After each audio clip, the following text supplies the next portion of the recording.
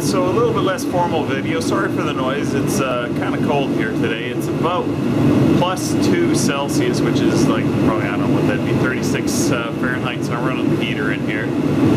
I'm gonna take a couple of suggestions that I saw. Ziggy and Built Road Wrecked It had offered a suggestion to invert the cutting tool in my radiusing tool and run the lathe backwards. So I'm going to try that out and see how that works. I'll show you the results. I'm not going to do any high-speed footage. That stuff takes a long time to edit and render, so I'll show you the results of it and bring you guys back.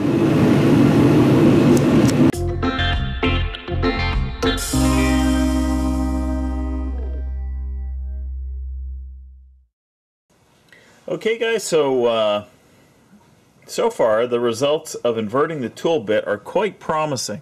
I was a little worried because at that point it was going to, you know, like essentially the bulk of the thrust is pushing upwards on this tool, which would tend to lift it off of here, and you know all the pressure would be on that nylock that's, you know, holding my threaded rod in the bottom here. But it seems to be doing quite well. I took a 20 thou cut. All the chips fell downwards. There were a few big stringy pieces that wrapped around, but they didn't seem to interfere with the cut, so I'm pretty happy with that. So I'm going to take another 20 thou cut and let you guys watch.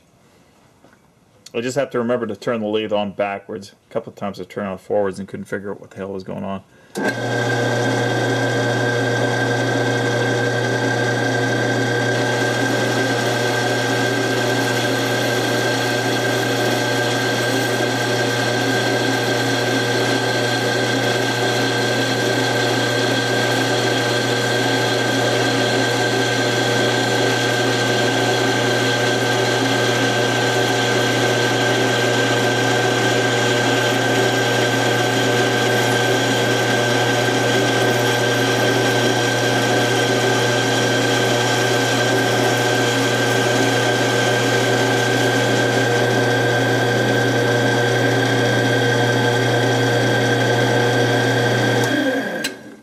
Okay, so the stuff is stringing up a fair bit, but it did a pretty good cut. You could actually see right there, if you look where my thumbnail is, you can see a little graze mark, and I'm not sure if the bit moved, which I don't think so. I think what happened is one of these little stringy bits here rubbed against, got caught between it and the tool bit.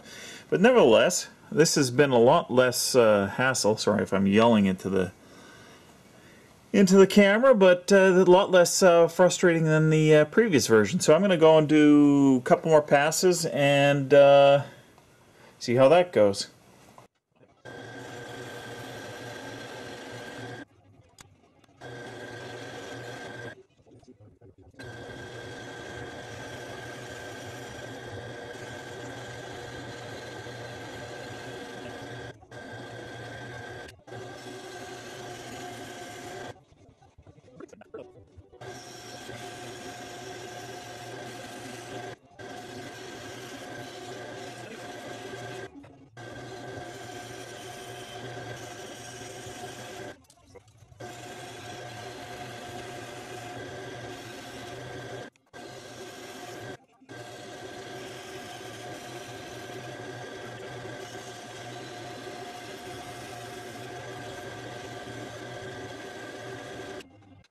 Okay, so I was trying something there, which is I just brought the tool back and forth without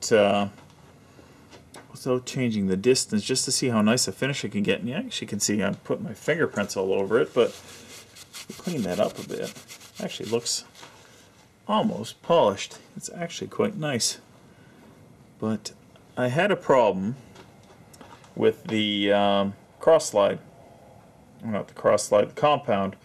I think the compound was getting pushed and was moving, because I'm noticing that I'm no longer centered on where I want it to be in the die. Now it's not a big deal, but it's only off by maybe 25 thou. But it's enough for that I can see it. It actually might be more than that, but nevertheless, yeah. So I did tighten up the gibs on the compound and moved it back to where it was supposed to be. and I might have to do that again. But in any case, you could see that it was working way better. It's still, what was happening now was instead of the small chips getting piled up in there, these big long stringy things are getting piled up. But I'm having it's going a lot faster than it was the other time, so I'm not unhappy with it. So I'm going to keep going, and we'll follow up at the end.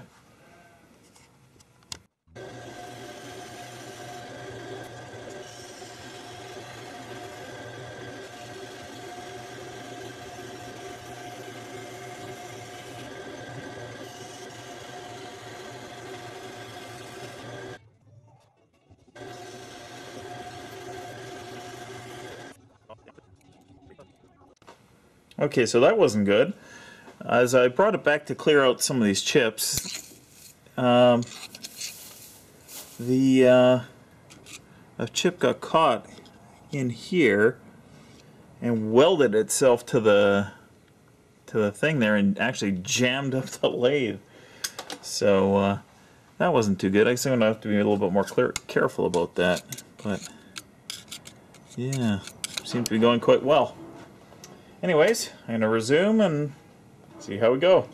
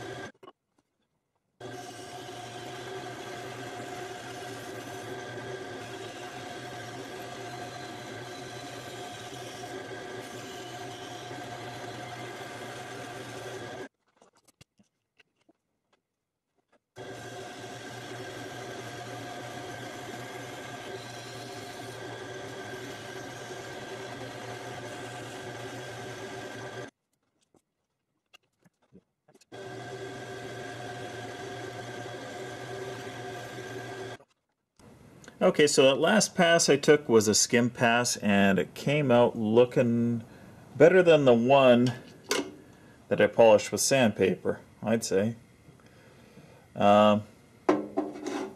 So I'm really happy with that. So I'm evolving my technique. Thanks a lot, guys, for the tips there on flipping over that bit. That made a big difference. It still would, you know, get clogged with some swarf there, but it was nowhere near as big a problem as it was, and I got much better surface finish.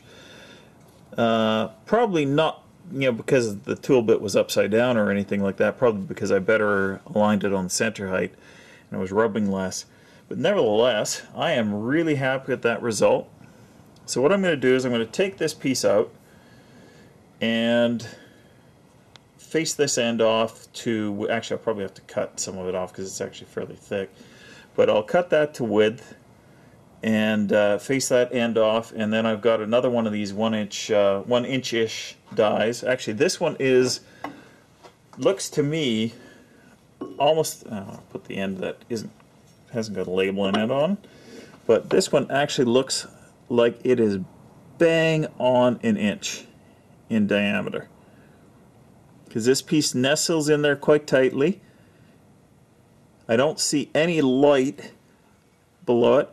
Now I can move it a little bit side to side, so it's probably not perfect, but I think it's okay for a tubing die, because the tube will flatten out a little bit and spread out, and it shouldn't collapse because of that. But this is actually, once again, another follower. But it occurred to me I might be able to, if I made a third one of these, I could make a ring roller. So that might be the eventual fate of these if I make a third one of these ones.